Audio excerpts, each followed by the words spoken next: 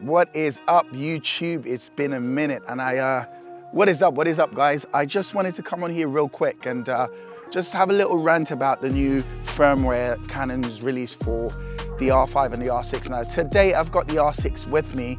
I do own the R5 also, but I decided to come out with the R6 because most of the content creators on here in my category, we all have the R6 purely because, you know, it costs a fraction of the price of the R5 and it does pretty much the same, and plus there's less overheating issues prior to this firmware with the R6. So rather than coming out here on the R5, I'm on the R6. I'm shooting in, it's like, let me just check the time. It is 10 minutes to 12 in the UK, so it's pretty early morning, but the sun is out, as you can see.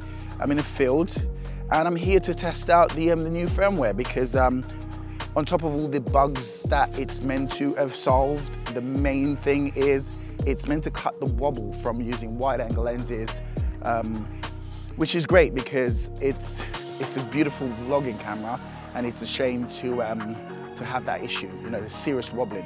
Now I'm in a built-up area, so I don't think you can see much of the wobbling. So I'm gonna try and walk down this path and get some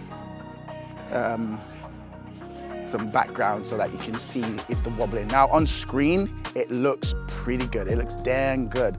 Like, it looks like the wobbling has been solved. A little overexposed there, like that's better. It looks like the wobbling has been taken real good care of in the new firmware, and it's great. Now I'm using a Sigma 20mm lens, and normally when you vlog, you want to be on a 16mm, so you probably get that. But I've noticed the wobbling on this 20mm lens before, and it's really, really horrible. So I'm hoping, as I walk down here, I can't really tell until I go into the computer, but it looks good on the screen. But you guys can tell me in the comment section down below what you think about the new firmware on the R6.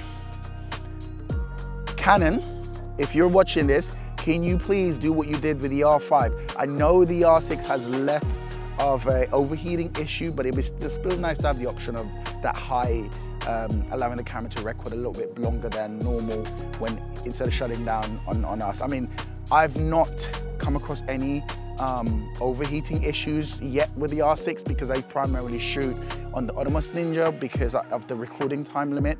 When I'm shooting weddings, I don't want to be faffing about wondering if my memory cards ran out.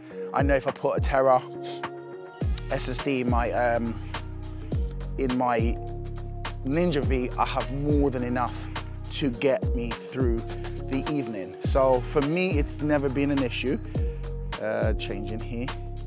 It's never been an issue, but for others it might be. So Canon, if you can, just put it in the R6 too. Because I primarily use my R5 mostly for photography work and use the R6 for video because of the smaller file sizes, and there's really no much overheating issues with the R6 as the R5 does. So it's a better option to go with.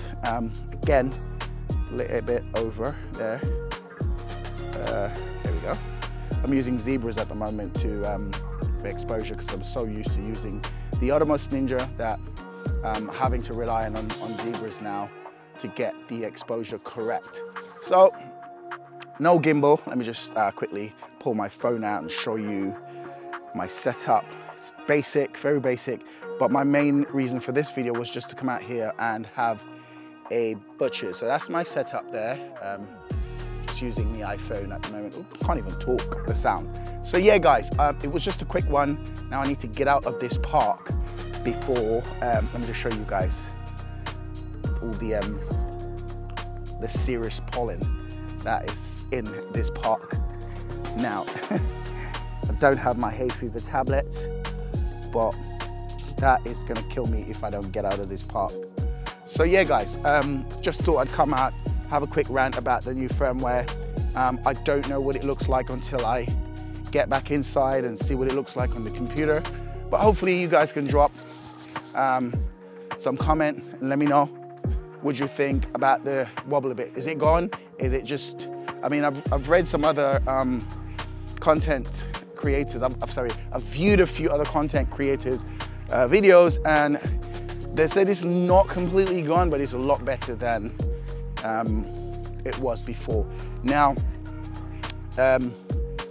if you are an R5 user, there are larger content creators like Peter McCann just put out a video about the wobbles on his R5, and it's one of those things that the bigger content creators will always vlog on the more expensive camera, because that's what they use primarily. But for us who are, you know, the smaller ones, we tend to, you know, vlog on the smaller, more cheaper camera, you know? So instead of bringing out my R5, I decided to come out on the R6 so that all the R6 users can appreciate. Okay guys, well, until next time, I'm gonna go get some late breakfast. I was about to say brunch then, but it's not even lunch yet, but some late breakfast. And then get some editing done, because guess what? It's wedding season and I'm stupid busy. Last weekend I wrapped up 2 weddings. I had to send another colleague to another one. Yeah, it's getting crazy there, but guess what? I love it, because that's what I signed up for, so why not? So until next one, peace out. One love.